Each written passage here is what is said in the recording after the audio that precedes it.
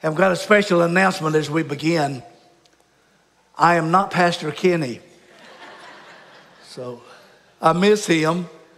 He's not here today. Brother Joe's not here. Brother Rob is baptizing. Brother Mike is recovering. And so I'm not the bottom of the barrel. I'm not even in their barrel. So thank you for giving me this privilege. There is a city on earth that is the single most important city in the world. I can say that because it's the only city that we're commanded to pray for. As this city goes, so goes the rest of the world. This city is Jerusalem. Not Washington, not Wilmington or Waynesville, it's Jerusalem. I call it the epicenter of the world. If you want to know what's happening in the world, keep your eyes on Jerusalem. As Jerusalem goes, so goes the world. These are important days. And the single most important event that's happening is not happening in Washington or even at the ballot box. As important as that is. The most important thing that's happening in the world is happening in Jerusalem. So I want you to take your Bibles. We're going to look at several verses, but we're going to stay mainly in one book. Hey, it's of the 39 books in the Old Testament, it's the 38th. So find the book of Malachi.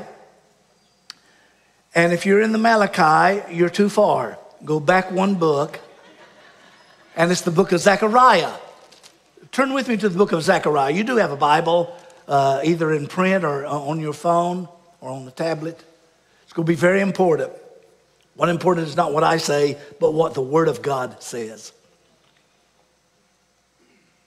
The most important city, I can say that without equivocation because the Scriptures mentions it more than any other city.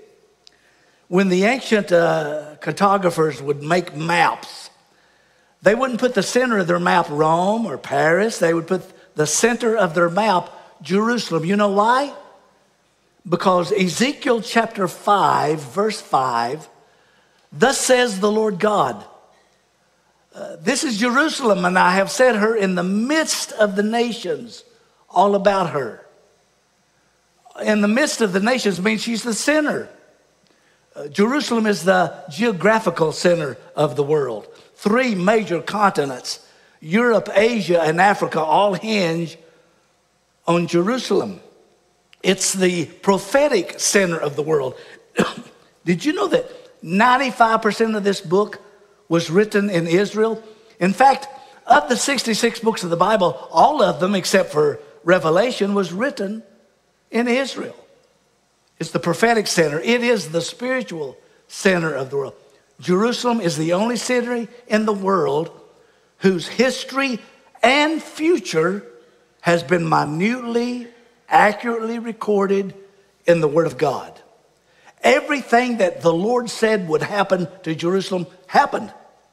Therefore, everything that He said will still happen in Jerusalem, I promise you, on the authority of the Word of God, it's going to happen. So it's a great scripture to help us remember the faithfulness of God. Here's the whole crux of the message this morning, in case you have to leave early. Here it is.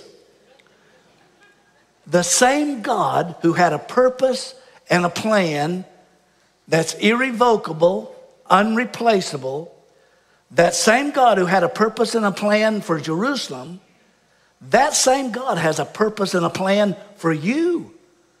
And for you and for each one of us, it is also irrevocable and irreplaceable. I've met those in recent years who've said, well, no, wait a minute.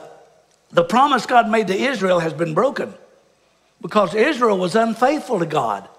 Therefore, because of their unfaithfulness, He has not kept His promise.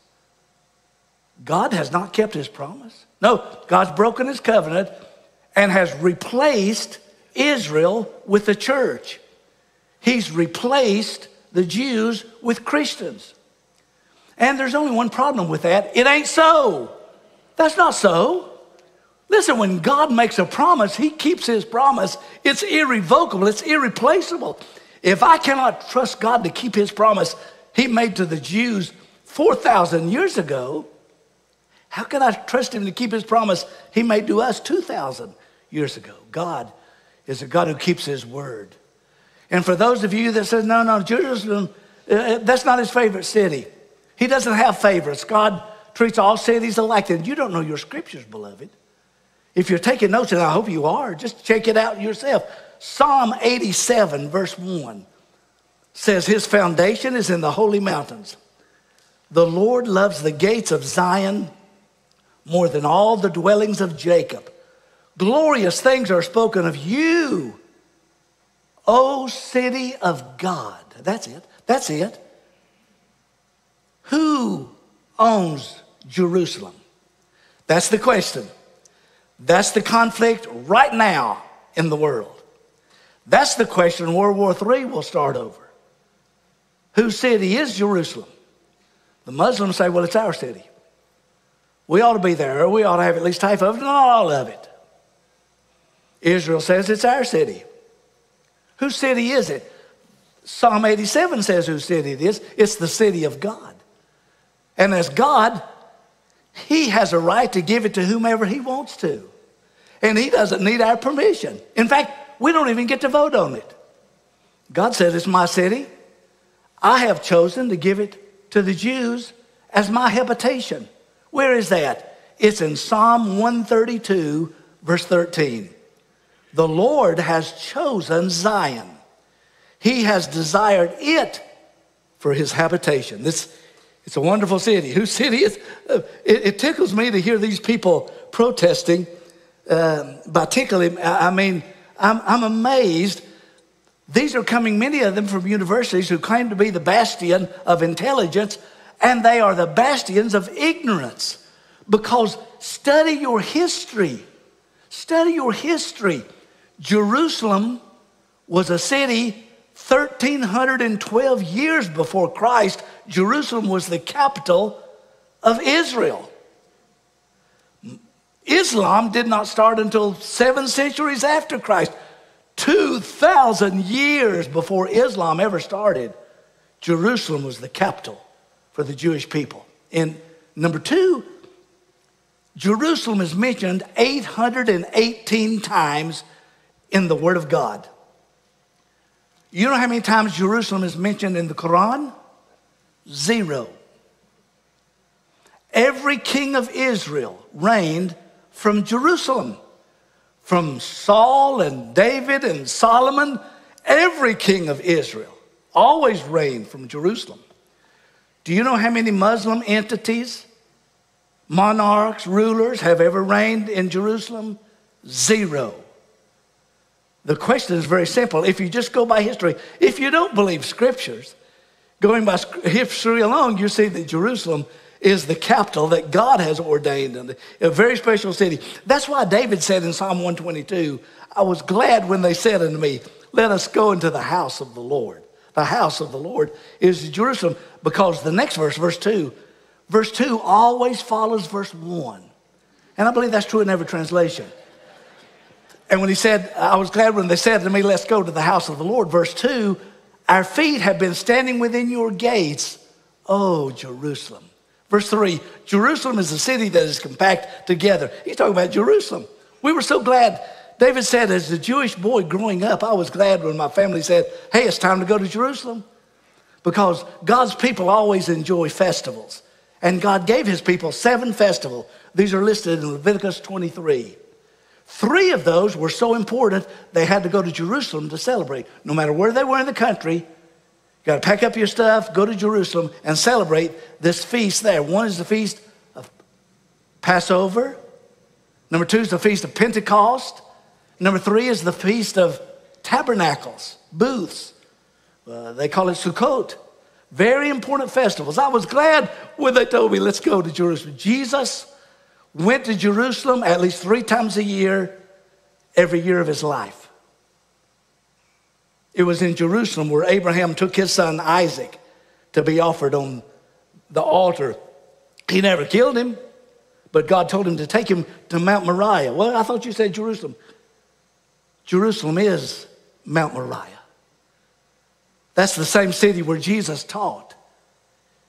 It's the same city where Jesus was tried. Jerusalem is where Jesus was crucified. Jerusalem is where Jesus was buried. Jerusalem is where Jesus raised from the dead. Jerusalem is where Jesus ascended back to the Father. And I'm going to show you in scriptures that will be to Jerusalem, not to Washington or New York or not even Paris. It will be to Jerusalem that the Messiah himself will come back to play. This world thinks it's through with Jesus. Jesus is not through with this world. He's going to come back. And of all the places on earth, he's going to touch down in the city of Jerusalem. Very important. It's the only city that God ever cried over. Matthew chapter 23, the Bible says, when Jesus walked into Jerusalem, he looked over the city, and the Bible says he wept over Jerusalem, Jerusalem, the one who kills the prophets and stones those who are sent to her. How often I went to gather your children together as a hen gathers her chicks under her wings, but you were not willing. Oh, Jerusalem.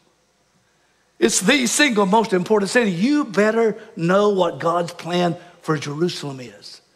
That's going to help you have stability and security and faith in these days to come. As terrible as things are now, they're going to look much worse in the days to come. And that shouldn't discourage us. Jesus said, when you see these things begin to come to pass, lift up your heads because your redemption draws nigh. It ought to be encouraging. Adrian Rogers used to say, things are looking gloriously dark. And he's right. That's the way Christians ought to be living their life. Jerusalem is the epicenter of man's hopes. It's the center of God's promises. That's why God loves it. That's why Satan hates it. Holy Spirit was poured upon it. The church was sent out from it. Jesus wept over it. The nations are being drawn to it. And one day, the Messiah is going to come back to that same city again. I want you to understand God's plan for Israel, and especially this city of Jerusalem, because that will encourage you. The same God who cares for Jerusalem cares for me. So I want you to notice several truths. Write these down. Get a pencil or paper or mascara, anything. Write these down in the next few minutes. Here's truth number one. I want you to see in the book of Zechariah. And we're about to start there, Zechariah chapter 1. We'll start with the continuity of Jerusalem.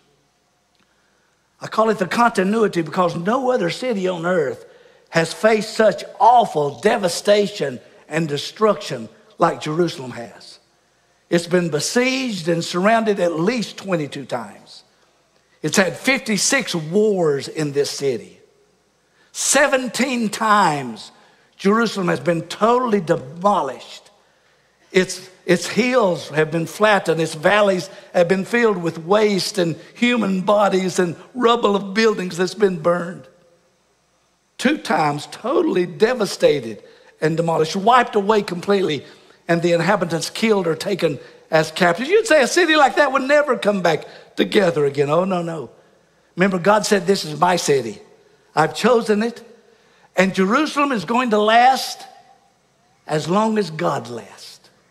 That's exactly what Zechariah says. Zechariah is talking about the promises of God. Now understand, he was a prophet that prophesied after the time of the exile. The people of God, because of their disobedience to God, have been punished. And God said, if you turn against me, I will turn against you and scatter you among the nations. So there they were. The Babylonians took them into captivity. The Babylonians have been taken over by the Persians. And here they are now, 70 years later.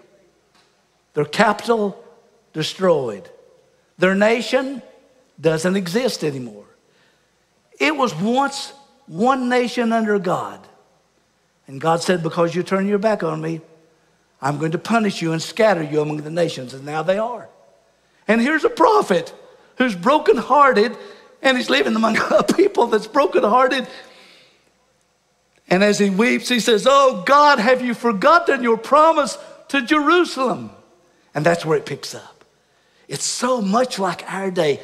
Could a nation be one nation under God, and God yet let that nation be punished?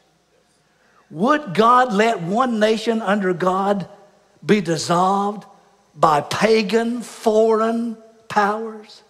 He did to Israel. And so listen to the words of Zechariah in Zechariah chapter 1, verse 12. Then the angel of the Lord answered and said, O Lord of hosts, how long will you not have mercy on Jerusalem and on the cities of Judah, against which you were angry these 70 years? And the Lord answered, and angels talked to me with good and comforting words. The angel who spoke with me said to me, proclaim, saying, thus says the Lord of hosts, I am zealous for Jerusalem, for Zion with great zeal. I'm exceedingly angry with the nations at ease. For I was a little angry and they helped, but with evil intent. Therefore, thus says the Lord, I am returning to Jerusalem with mercy. My house shall be built in it, says the Lord of hosts, and a surveyor's line shall be stretched out over Jerusalem. Again proclaim, saying, thus says the Lord of hosts, my city shall again spread out throughout prosperity. The Lord will again comfort Zion and will again choose Jerusalem. Hey, folks, things look terrible right now, but God always keeps his promise. In fact, God chose a prophet by the name of Zechariah, which means the Lord remembers, to deliver this message to his people. God never forgets. God never forgets. He gave you a promise. He's going to continue to exist. And here they are, surrounded with rubble, but God says, Jerusalem shall once again be inhabited. And he says it for these next several chapters over and over. Jerusalem will be rebuilt and will become a strong city, even though it's been devastated. In chapter 2, this is not on the screen, so you'll have to look at it in your scriptures. Zechariah 2, verse 8, he says, thus says the Lord of hosts, he sent me after glory to the nations which plunder you. For he who touches you touches the apple of his eye. You want to get God's attention? Stick your finger in his eye. That's what Gaza did. That's what Egypt did. That's what Germany did. You want the full wrath of God to come against you, then touch the apple of his eye, which is Israel, Jerusalem. Every nation, history's records are replete with the ash pile of nations that were once great, mighty empires and are today nothing for one reason. They stuck their finger in God's eye. They stood against God's people. Woe to that nation that comes against the people of God called Israel. This is what the scripture says. And then skip over to Zechariah chapter 8. Zechariah chapter 8, beginning in verse 1. Again, the word of the Lord of hosts came, saying, thus says the Lord of hosts, I am zealous. There's that word again. That word zealous is the same word for fire or red. God doesn't have a face, and yet the scriptures uses words, terms, human terms, to try to describe God, like his face turning towards us is his favor. Zealous is when God's face turns red. He is so excited, so enthralled with this place. I'm zealous, he says in verse 2, for Zion with great zeal. And with great fervor I'm zealous for. Thus says the Lord, I will return to Zion and dwell in the midst of Jerusalem. Jerusalem shall be called, it's not called that today, but it shall be called the city of truth, the mountain of the Lord of hosts, the holy mountain. Thus says the Lord of hosts, old men and old women shall again sit in the streets of Jerusalem, each one with his staff in his hand because of great age. Hey, time out. When this preacher first delivers this message, he's writing out word for word everything that God tells him. And now can you imagine standing in a group of people in Hiroshima and saying, I know everything's smoldering right now, but this city's going to be bigger and better than ever before. Who's going to believe that? And here's a man standing in the rubble of Jerusalem saying, believe it or not, this city one day is going to be the city of God, and God is going to dwell there. He's zealous over this city.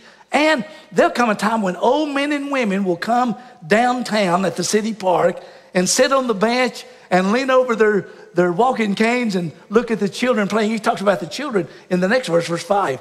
The streets of the city shall be full of boys and girls playing in its streets.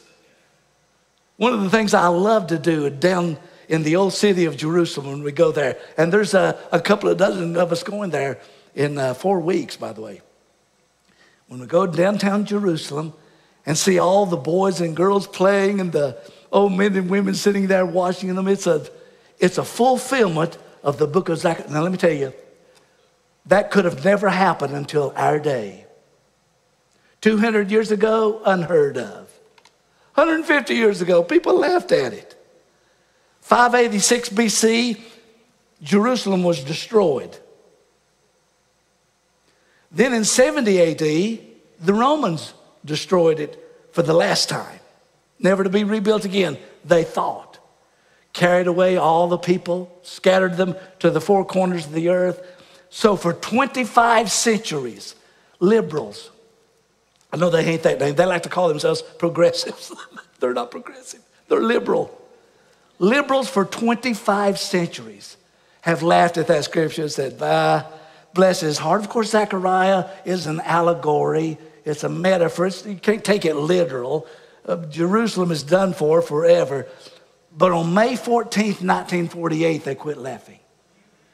Because for the first time in human history, a nation that had been destroyed was reconstituted as the same nation under the same name, using the same language. They're the only nation on earth that today speaks the same language they did 4,000 years ago. Tell me another nation like that. May 14th. May 15th, 1948, 5 Muslim Arab nations surrounding them declared war against Israel. We're going to stop them. They cannot be a nation. And so they were attacked by these other nations. It's miraculous to see all that went on during that time because these nations said, we're going to wipe you out. And so United States and the other places in the world would look on and say, oh, poor Israel. They may not last a day. And then after they lasted that day, they said, well, they may not last a week. And then when they went through that week, they said, in a couple of months, this will be over. 1 year later, when those 5 nations surrendered because Israel had not only won, but Israel had taken more ground than they even had before. Then at the end of that time, the United States and the United Nations joined in telling Israel, you've got to have peace. You've got to have peace. And the only way to have peace is you've got to stop the war. We call for an immediate ceasefire. Where have I heard that before? We're calling for an immediate ceasefire and give land for peace. Give back some land so you can have peace with your enemies. Land for peace. Does that work? Hey, ask the Lumbee. Ask the Cherokee. Land for peace. So Israel, under pressure from this nation and many others, gave away the Golan Heights, gave away the west side or the east side of the Jordan River, and gave away the east side of Jerusalem. So Jerusalem was divided. The first part was for the eastern part was for the Jewish people, and the western part would be for the Arab people. That's what was happening. All because they didn't understand the scriptures, what the scripture says about this land. Do you know why Israel is so hated? Why is Jerusalem so hated by those who don't know God? Write down 2 Chronicles chapter 6, verse 6. God said, I have chosen Jerusalem so that my name may they be there together. It's not about America. It's not about the United States or the United Nations. It's about the name of Jesus. God said, I've chosen this city so my name will be there. Jerusalem, you see the name of Jesus in it. That's why they hate it so much. Now here's what that means to you and I in Wilmington, North Carolina in 2024.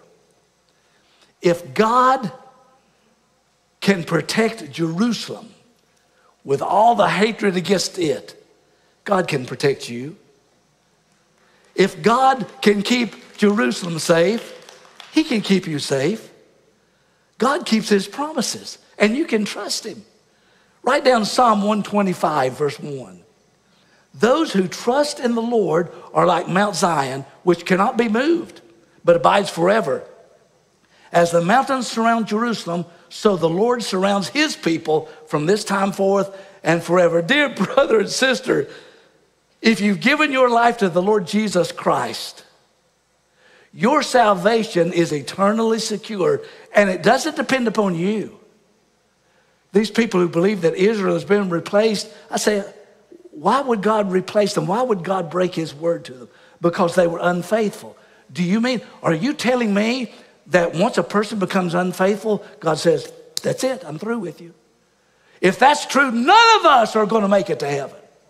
I wouldn't trust the best 10 minutes of my life. I wouldn't trust the time I'm asleep to get me to heaven. I'm trusting in grace alone, through faith in Jesus alone, to get me there. The same grace that saves us is the same grace that secures us. As the Lord surrounds Jerusalem, he surrounds you, the Bible says. So there's the continuity of Jerusalem. I wish we could stop there and say, and they lived happily ever after. But that's not happening, is it? So number two, there's the conflict over Jerusalem. I could call it the conspiracy over Jerusalem. Because let's just skip over to the last of this book, Zechariah chapter 12. Zechariah chapter 12. The whole world is going to center its eyes on Jerusalem. That little piece of land called Israel, about the size of New Jersey. Saudi Arabia is 113 times the size of Israel. There are 42 Muslim nations on earth. There's one Jewish nation. And those other 40 plus Muslim nations do not want that one little nation to exist. That's the crux of the Middle Eastern problem. And we know that true is because the Word of God told us this. Zechariah 12, verse 2. Behold, I will make Jerusalem a cup of drunkenness to all the surrounding peoples when they lay siege against Judah and Jerusalem. And it shall happen in that day that I will make Jerusalem a very heavy stone for all peoples. All who would heave it away will surely be cut in pieces, though all nations of the earth are gathered against it. I'm telling you, we're living in that time right now. Zechariah is not talking about his day. That's why the phrase that's used 17 times in these last 3 chapters, in that day. In that day.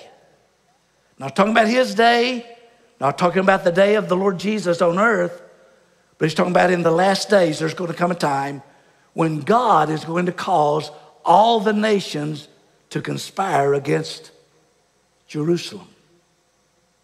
He uses 2 phrases, 2 pictures. Jerusalem will be like a cup of drunkenness. It's the picture of a drunkard that because he's intoxicated, he stammers and he stutters and he stumbles. Why? Because he's overwhelmed. He's obsessed with alcohol. There'll be enemies of Israel in the last days that will be so obsessed, so intoxicated with their hatred for the Jewish people that they'll stumble and they'll do all kinds of crazy things. That's the day we're living in right now. Jerusalem is a cup of drunkenness. Number 2, it's also a stone that they're trying to get rid of, but yet the stone keeps coming back on them. It's a burden to them. God said that's going to happen in these last days. And it's going to be inhabited mainly, even though it's a city for my people, Gentiles will inhabit it. Now remember, Jerusalem, half of it was given to the Muslims in 1949 for peace. So there for 25 centuries, Israel was not a nation. It became a nation, all except one city, the single most important city, was still being trampled by Gentiles. Now, why is that phrase important? Because it's twice in the Word of God. Once is when Jesus said it. In Luke chapter 21:24, Jesus said they will fall by the edge of the sword and will be led away captives into all the nations, and Jerusalem will be trampled by the Gentiles until the times of the Gentiles are fulfilled. It's a Jewish city, but it's going to be trampled by Gentiles. And so it was until June 8th, 1967. In June the 2nd, 1967, those same Muslim nations attacked Israel, and Israel counterattacked, and there was a war for 6 days. I'm not being funny, but it's literally called the 6-Day War.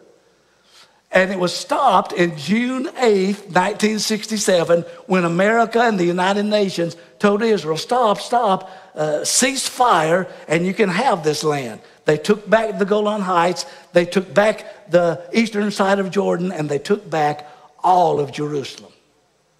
So when Jesus said these things are going to happen until the times of the Gentiles are fulfilled, that happened in June 8th, 1967. Everybody here that's been born since June 8th, 1967, this has been fulfilled in your lifetime. You are the generation to see what no generation has seen for 25 centuries. That's exciting to me because the Bible said this is going to happen in all the conflict over Jerusalem. And you'd say, well, that's the end of the story. It gets worse. Zechariah says public opinion is going to turn against Israel. What? These mean Jewish people. They own all the banks. They own all the silver and gold. They're the ones causing the world problem. They're murdering little innocent boys and girls. They're killing whole families. These people must be stopped. And CNN, the Christian News Network, and these other medias will all turn against Israel. And they will turn public opinion against Israel. This is happening, and this was prophesied 5 centuries before Jesus was born. Zechariah chapter 12, verse 6. In that day, I will make the governors of Judah like a firepan in the woodpile, like a fiery torch in the sheaves. They'll devour all the surrounding peoples on the right hand and on the left. But Jerusalem shall be inhabited again in her own place. Jerusalem, that only happened in your lifetime. The Lord will save the tents of Judah first, so that the glory of the house of David and the glory of the inhabitants of Jerusalem shall not become greater than that of Judah. In that day the Lord will defend the inhabitants of Jerusalem. The one who is feeble among them in that day shall be like David. And the house of David shall be like God, like the angel of the Lord before them. In that day, verse 9, there is going to be a winner. And it won't be nuclear warfare. It will not be the United Nations. It will not be the United States. Verse 9, it shall be in that day that I will. That phrase is used 7 times. I will seek to destroy all the nations that come against Jerusalem. Wait a minute, Michael. When he said all the nations, do you think he meant United States? Nah, I don't think that. I think that's an exception clause. I think that's in small print. The phrase all the nations in the original Hebrew, what it translates to is all the nations. Now, I love America.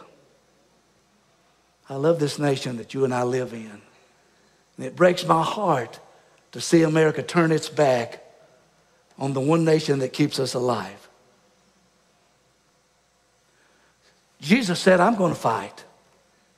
When the nations are coming against Israel and they're coming against them, I won't take time. Just jot down Psalm 83. It talks about a conspiracy of nations against Israel. Psalm 83. Read that on your own. And it mentions Lebanon, Jordan, Syria, Gaza. They stuck their finger in God's eye, and God said, I'm going to wipe you out. And then the other nations will come and say, oh, look what these Jews are doing to our country. We've got to form a confederacy against them. And the nations will come against them. But the winner will be Jesus Christ. Zechariah 14, verse 1. Behold, the day of the Lord is, are y'all still with me? Now it's in 14, and there's only 14 chapters, so you know, surely we got to be close soon. Zechariah 14, behold, the day of the Lord is coming, and your spoil will be divided in your midst. I will gather all the nations to battle against Jerusalem. The city shall be taken, the houses rifled, the women ravished. Half of the city will go into captivity, but the remnant of the people shall be cut off from the city. Then the Lord will go forth and fight against those nations as he fights in the day of battle. This is in Revelation chapter 16 and Revelation chapter 19, when he comes with this great cloud that's following him on white stallions.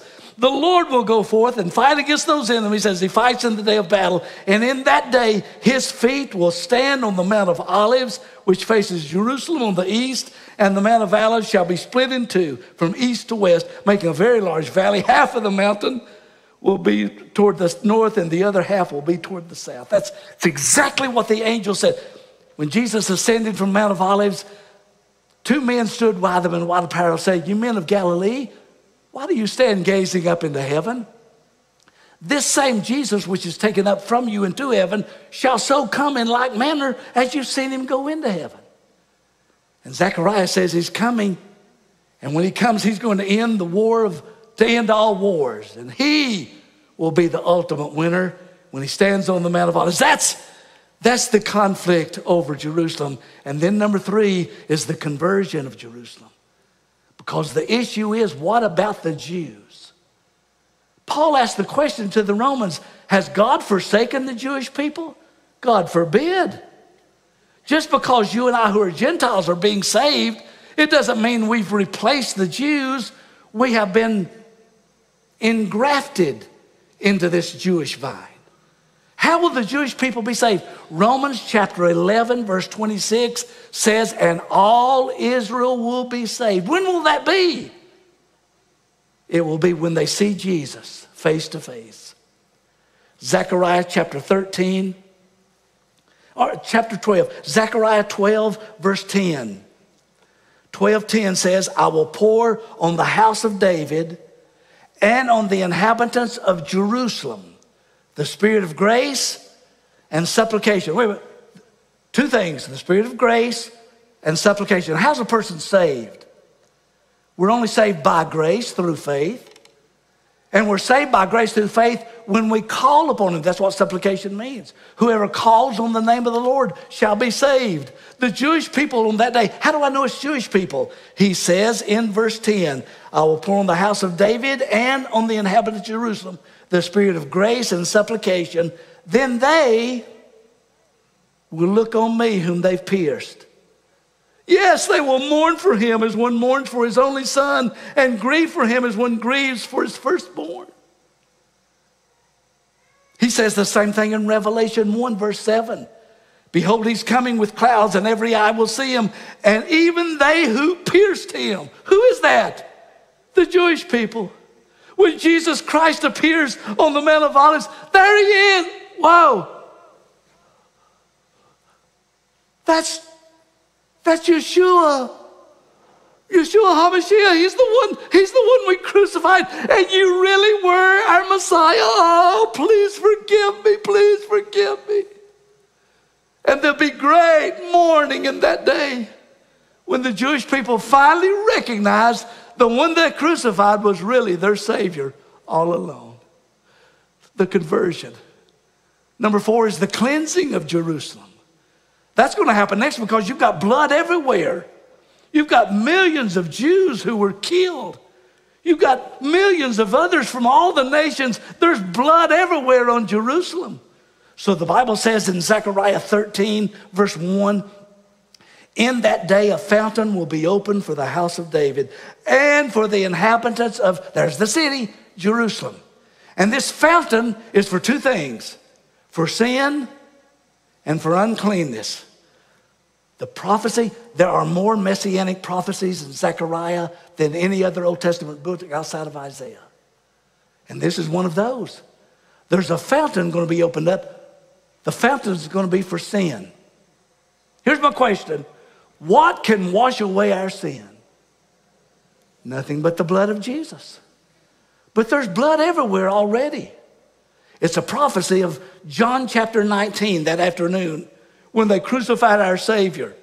The Bible says in John 19, verse 34, one of the soldiers pierced his side with a spear, and immediately blood and water came out. And the next time he comes to that same city, there'll be a great fountain opened up, first for the cleansing of sin. Oh, there is a fountain filled with blood drawn from Emmanuel's veins. And sinners plunged beneath that flood lose all their guilty stains. The dying thief rejoiced to see that fountain in his day. And there may I, though just as vile as he, wash all my sin away. A great fountain was opened up for sin and for uncleanness, because for centuries, Muslim has been taking their dead bodies and burying them right outside the gates of Jerusalem, because when Messiah comes, if he really is a Jewish Messiah, he can't touch a dead bone or he becomes unclean. So there has to be something to happen to wash away all of that uncleanness. You know what's going to happen? Chapter 14, verse 8. In that day it shall be that living waters shall flow from Jerusalem, half of them toward the eastern sea, half of them toward the western sea.